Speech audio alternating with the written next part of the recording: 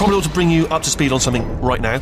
In order to escape, we're going to have to go through her chamber, and she will probably kill us if she's awake. If you want to just call it quits, we could just sit here forever. That's an option. Option A, sit here, do nothing. Option B, go through there, and if she's alive, she'll almost certainly kill us.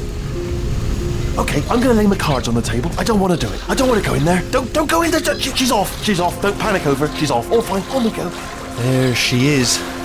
What a nasty piece of work she was, honestly. Like a proper maniac. Do you know who ended up taking her down in the end? You're not going to believe this. A human. I know. I wouldn't have believed it either. Apparently this human escaped and nobody's seen him since. Then there was a sort of long chunk of time where absolutely nothing happened. And then there's us escaping now, so that's pretty much the whole story. You're up to speed. Don't touch him.